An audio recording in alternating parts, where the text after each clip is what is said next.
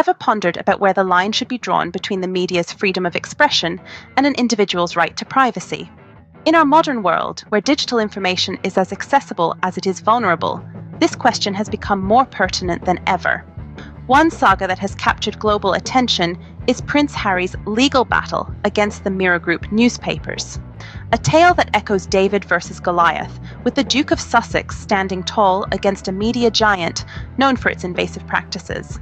This isn't just a personal feud, it's a crusade against long-standing privacy intrusions that have haunted not just Harry, but the entire royal family. So, what's the crux of it all? The Duke accused the Mirror Group of illegally hacking his phone, leading to a court ruling in his favor. The evidence: 15 articles that bore the unmistakable mark of information obtained through phone hacking. The saga doesn't end with the hacking. It also includes blagging and the unlawful hiring of private investigators, painting a grim picture of journalistic practices gone haywire. The result? A legal victory for our dashing Duke, marking a significant chapter in the fight for privacy rights. As we delve deeper, we find ourselves in a narrative that reads more like a thriller novel than a court proceeding.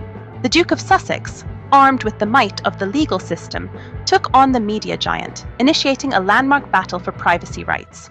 The saga that unfolded was more akin to a thriller novel than a court proceeding. The unfolding narrative was a testament to Prince Harry's steadfast determination, which culminated in a significant victory over the Mirror Group newspapers, or MGN. The key events leading up to this victory are as intriguing as they are significant. At the heart of the dispute were 15 articles, the contents of which, the judge found, provided irrefutable evidence of phone hacking.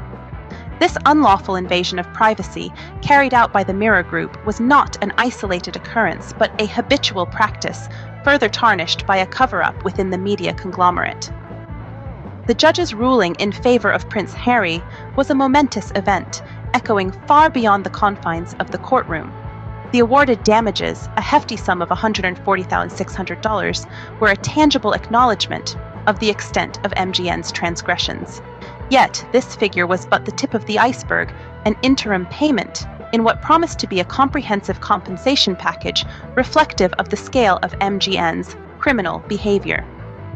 The extent of the unlawful practices within the Mirror Group laid bare a grim picture of journalistic ethics gone awry. Phone hacking, blagging, and the unscrupulous employment of private investigators were tactics used with alarming regularity, casting a long shadow over the organization's reputation. Yet, within this shadow, Prince Harry's victory shone brightly. It was a personal triumph, certainly, but its significance extended far beyond the Duke of Sussex himself. It was a resounding message to the press at large, a stern reminder of the gravity of privacy invasion, and a testament to the lengths individuals will go to protect their rights. This victory was not just a personal triumph for Prince Harry, but a resounding message to the press at large. A message that privacy is not a privilege to be trampled upon, but a right to be respected.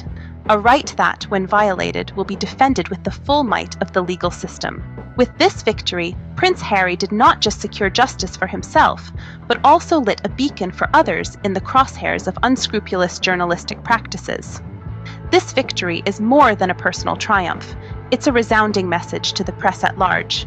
The implications of Prince Harry's victory are far-reaching. It underscores the gravity of privacy invasion, a prevalent issue in the age of digital media. The courtroom battle and the subsequent victory highlight the lengths to which individuals, irrespective of their public stature, will go to protect their rights. It's a grim reminder that privacy is not a privilege, but a fundamental right, one that deserves respect and protection. This landmark judgment might well set a precedent for future cases. The backdrop of phone hacking, blagging, and the unlawful employment of private investigators paints a grim picture of journalistic practices run amok. But this legal victory, this beacon of hope, signals that such practices will not go unchallenged. It's a stern warning to those who might think to exploit their power and position at the expense of privacy. The potential impact on the relationship between the press and public figures cannot be understated.